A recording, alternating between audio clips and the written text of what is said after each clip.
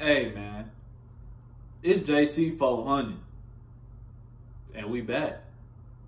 Today, y'all, we gonna talk about my 3 biggest motivations to succeed, right? I don't wanna say just in life, but it definitely to succeed. My 3 biggest motivations. Start with the first one, man. Poverty. I want y'all to understand, bro, when it comes to living in lack, all you want to do is live in abundance. See, it's kind of like how they say opposites attract. I see it the exact same way, bro, because when you so used to asking for shit and not being able to get it for different reasons, right? It could be lack of money, selfishness.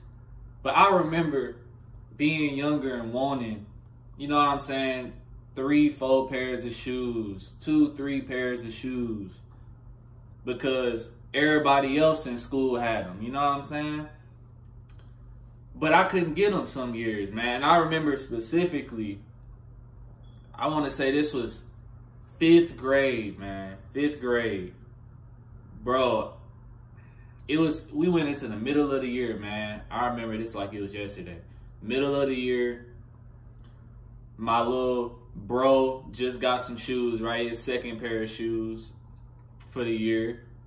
I'm about to get my 2nd pair for the year in the middle of the school year, 5th grade.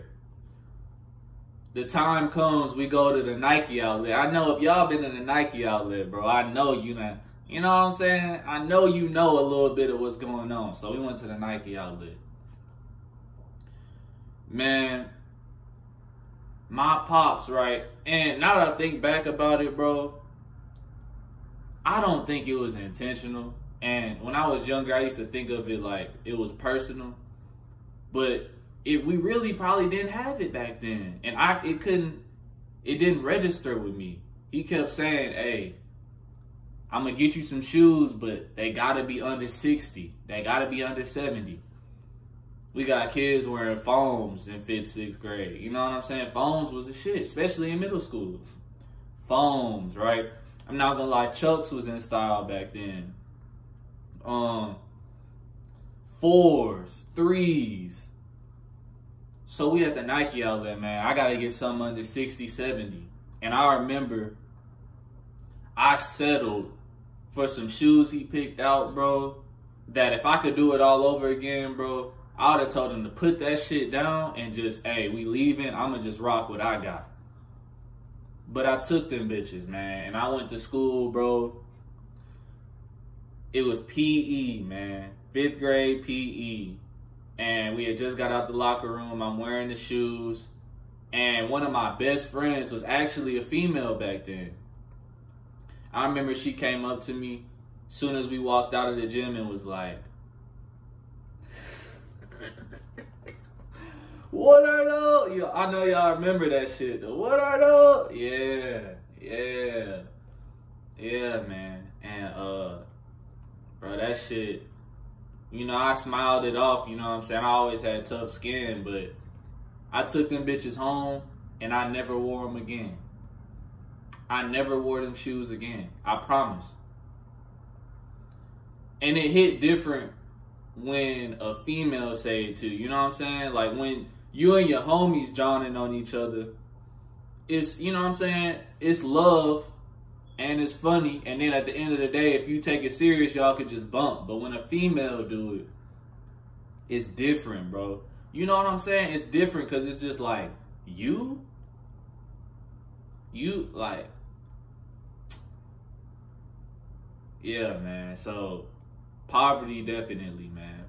Just, it's a different feeling, y'all. If you never experienced wanting something so bad and asking for it repeatedly, Christmas coming around, you keep asking, you've been saying you wanted something repeatedly and you still don't get the shit. It hurt, bro. It hurt. And when you get older, you realize, like, everybody ain't got it like that, you know what I'm saying? Y'all was going through shit as a family that you didn't understand back then. But that still don't take away the feeling that you got from it back then. right? And it motivates me to this day. I want to have kids when I'm extremely financially abundant, to where the only way they'll have to work for something is through my choice, through their choice, that I can provide everything for my kids. That's something that I'm a make sure, y'all, Empire, that I'm going to do. I'm not going to have kids till I'm financially abundant. But now let's go on to the second thing that motivates me. Generational curses. This one's a good one, man, because my parents had me when they was 19 and 20. So just that alone, right, shows you why poverty came in when I was younger. But it got better the older they got, of course. You know what I'm saying? But generational curses. They from Alabama, country. They were taught, hey, you knock a woman up, you marry her.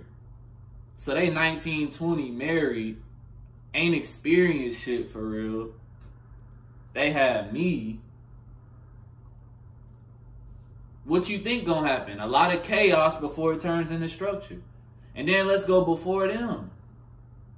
Right? I got grandparents, great-grandparents that done had 8 to 10 kids. But still, none of the kids done got financially abundant. I know I got like a cousin, but it's like a cousin's cousin. He made it to the NFL. I got another cousin, his mama, so I guess my auntie, she a lawyer, but they ducked off. See, the generational curses, and it shows because the family that I do got that have made a name for themselves, they gone. They doing their own thing. So I feel like that generational curse holds on to me today, because if you don't know, a generational curse goes through your generations. So the struggles that your ancestors had fall onto you. It makes you succeeding that much harder.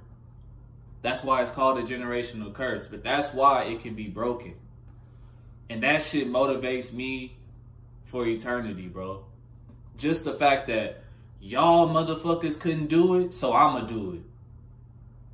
Y'all had 40, 50, 60, 70, 80 years to get something going in simpler times than today, but you still couldn't do it. I'ma do it though. This brings me to my last one, right? The third reason that motivates me to succeed. Exes and women, man. Keep it real. I done got my shit crushed, man. I done got my heart. No cap. No cap. But I love it, man, because some of the greatest motivation you'll ever get as a man is being dead wrong, being taken advantage of, especially by your significant other, and then having no choice but to elevate, right? It's two ways you're going to take that situation, right? First, you're going to be in denial for a little bit, of course, especially if you blue pill or beta. You're going to want to blame yourself. But this is the good thing about blaming yourself, bro, because when you blame yourself, you either choose to improve or you choose to keep blaming yourself and not do anything. So I use the blame for myself to improve. I use that fire in me to keep me going. Whenever I feel like giving up, it makes me think, bro, this girl left you, this girl left you because they didn't see shit in you. If you give up now, they were right. I'll be damned if they right. I want them to look at me and be like, damn, I missed out on $1 billion nigga. No cap. And I want them to feel that shit for their whole life. Hey, that's how I'm coming, man. That's how I feel like.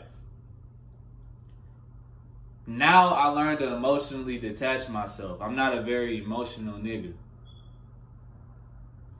And I love that, man. I love it. But sometimes I wish I could feel like I used to. But, man, it's all for a higher purpose. Those are my 3 reasons, man. My 3 reasons. Poverty, right? Generational curses, and then exes / women that did me wrong in my life. My 3 biggest reasons to succeed, right? 3 biggest motivations. I want y'all to think about your reasons to succeed, Empire.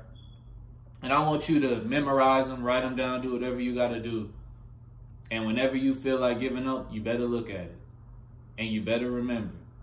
Because ain't nobody gonna help you through this shit. Ain't nobody gonna pick you up through this shit. It's all on you. That's why it's called a journey for a reason. It's solo dolo. Hey, man. Peace, love, prosperity. 999. It's JC400. I know y'all fucking with this toxic hoodie, man. It say toxic, black on black. And we out.